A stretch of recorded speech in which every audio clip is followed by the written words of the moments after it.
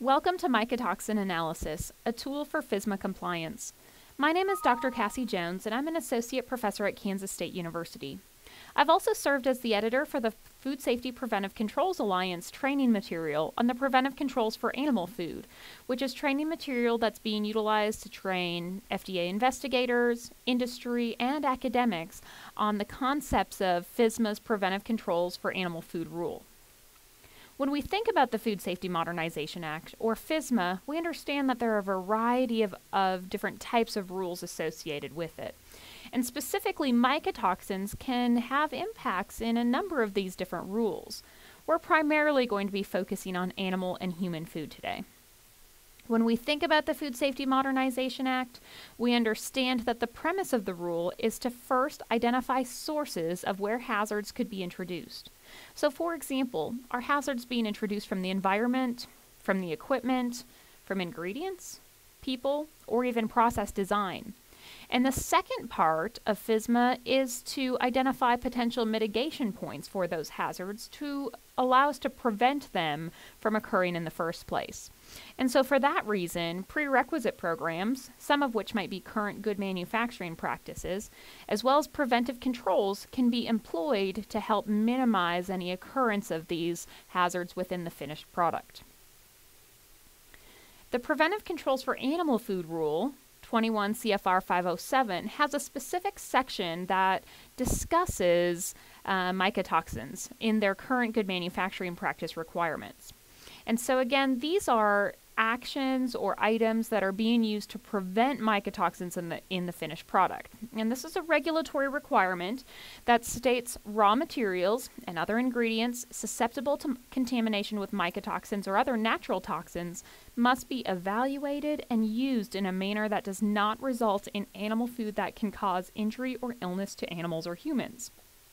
Now, when I read that sentence, my first inclination was thinking, wow, FDA expects us to test every load with for mycotoxins, every load of grain or other ingredients susceptible to mycotoxin. But as you dig into the rule, that's actually not what FDA was intending. The preamble of the Preventive Controls for Animal Food Rule actually clarifies this, where FDA goes on to describe that the term evaluation does not directly mean testing. And in fact, they state not every load needs to be tested. Other forms of evaluation are acceptable ways for evaluating animal food. So for example, we can consider weather considerations.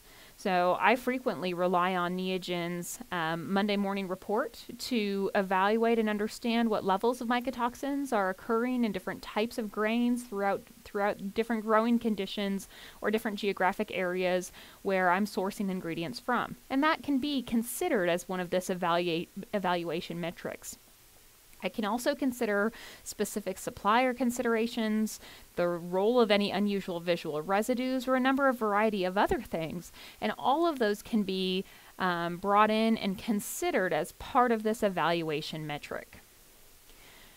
So the second part, outside of current good manufacturing practice, is to have and understand the role of mycotoxins within a food safety plan and understand if they need a preventive control. To really understand and make the best decision about that, we first have to spend just a touch of time understanding what some of this terminology means as it relates to hazards and some of the FSMA language. So when we think first about mycotoxins, the first question we ask ourselves during hazard identification and evaluation is, does the agent, in this case mycotoxin, have the potential to cause illness or injury in humans or animals? And of course, with mycotoxins, we would consider yes, and so it would be what we call a hazard. So it's a food safety hazard. Yes, it's there, it exists, and it has the potential to cause illness in both humans and animals. So then the second question is that hazard associated with either the facility or the type of animal food? Well, if my facility is bringing in ingredients or raw materials that are susceptible to mycotoxin, then that answer is yes. Furthermore, if my facility is manufacturing, processing, packing, or holding a type of animal food that is the food for that animal, and that animal could be susceptible to mycotoxins, then yes, that would also be true. And so if one or both of those are accurate, which in many cases they are, then that hazard would then be known as a known or reasonably foreseeable hazard.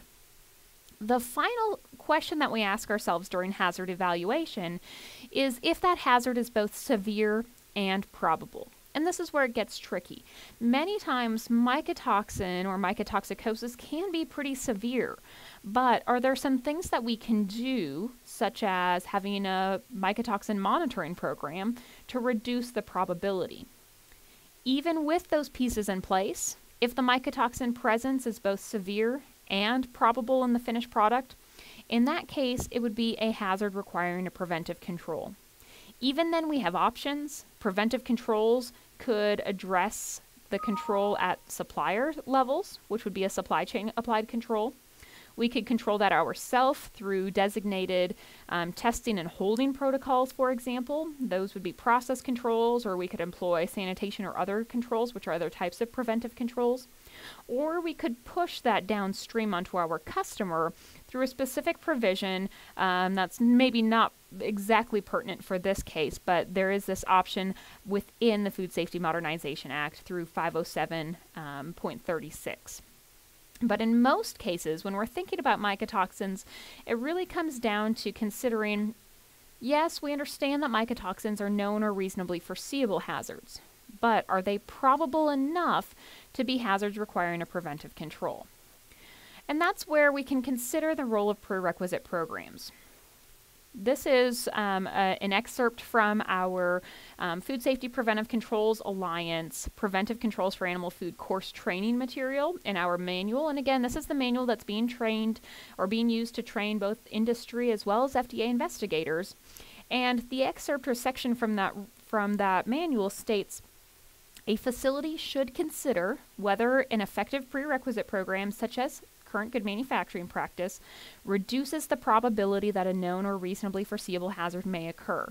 This consideration may result in the facility determining that, based on the overall hazard analysis, a variety of these different options.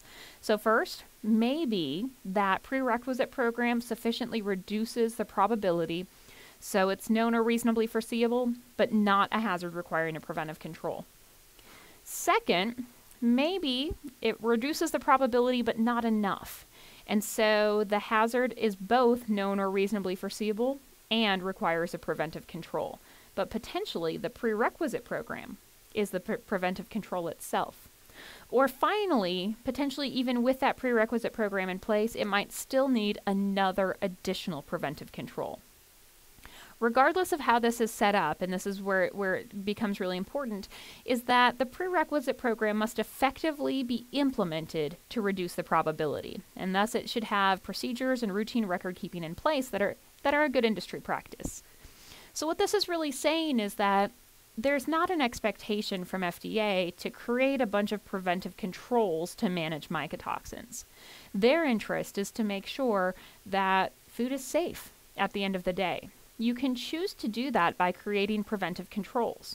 Unfortunately, formal preventive controls have a fair amount of paperwork and verification and validation requirements that in many cases are above and beyond what's truly necessary to make sure that food is safe at the end of the day.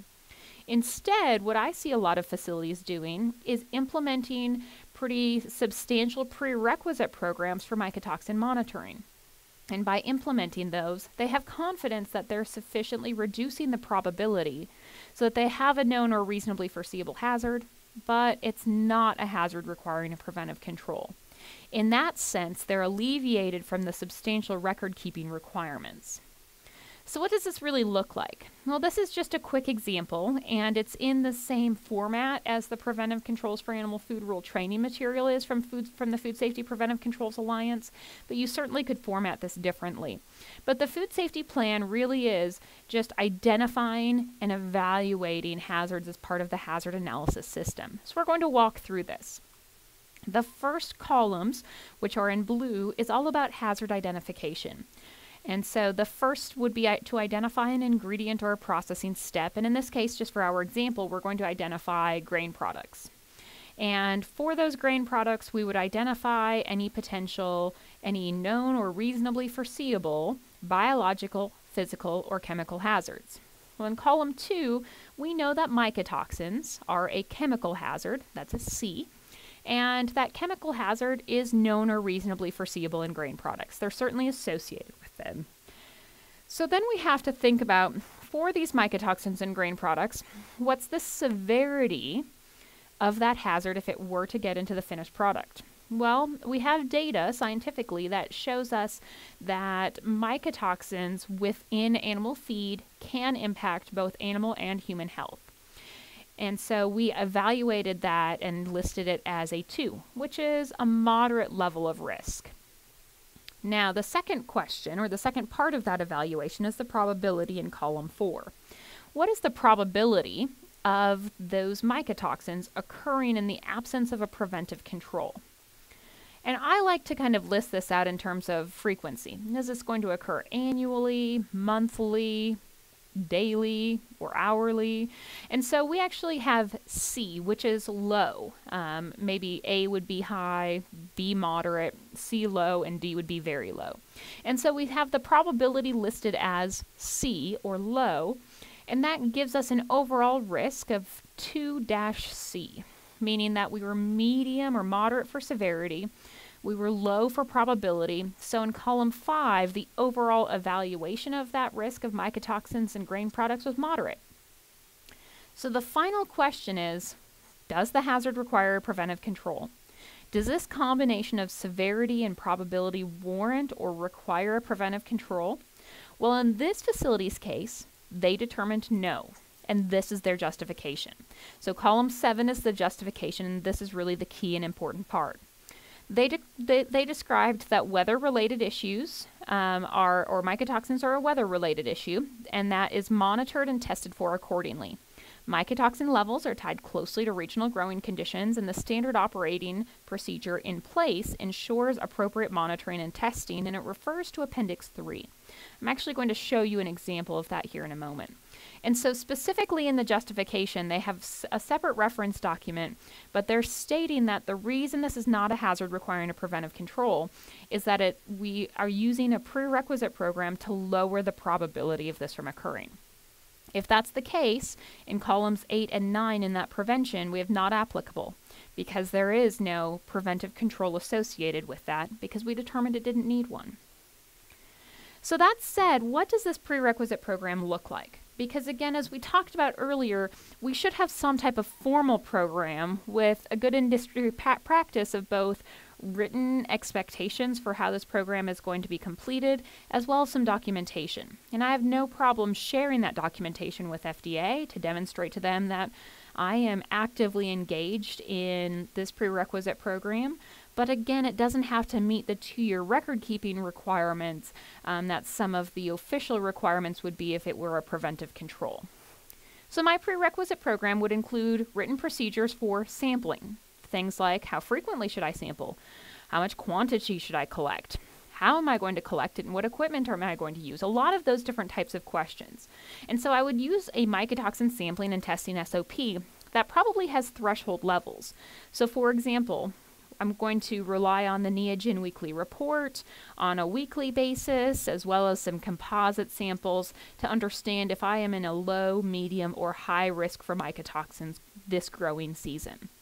And based on that, I'm going to potentially increase or decrease my sampling frequency up to the point that I'm sampling every load, down to the point that I'm sampling composite samples on a weekly basis, really depending upon geographic constraints and growing conditions from where I'm sourcing that material from. Second, I'm going to include written procedures for if I collect this sample, how am I going to prepare it and how am I going to analyze it? And then finally, the documentation, which is the one that's furthest on the right. When and how am I going to analyze this? Did I follow the SOP? What was the grain type and the tested level? Did I receive or reject that grain? What's the resultant risk level? Any notes and the initials of a qualified individual, someone who has documented training to do that activity and be conducting that analysis appropriately. So this is how I would formalize my mycotoxin monitoring program. I think that this is a good method to be monitoring mycotoxin risk over time, over an annual basis, and really be able to use scientific justification for why or why not mycotoxins might be a hazard requiring a preventive control within your facility. So the take-home messages for today include that the Food Safety Modernization Act requires mycotoxins to be evaluated in ingredients. It is a requirement of the Preventive Controls for Animal Food rule, specifically in the CGMP section. Second, we know that mycotoxins are frequently a known or reasonably foreseeable hazard, and therefore they should be addressed in food safety plans. Facilities are going to address these in a variety of ways. For some facilities, it will make sense to have a program that samples and waits for the results of an analysis of a quick test before they can begin unloading. For other facilities, that's just not something that can be managed. And so it's really facility dependent. But a mycotoxin monitoring program can address both of the above to help lower the hazard's probability in finished product.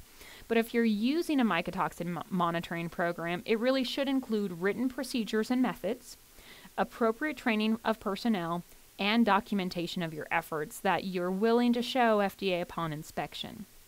If you have questions, feel free to email me at jonesc@ksu.edu, and I wish you good luck in this growing season.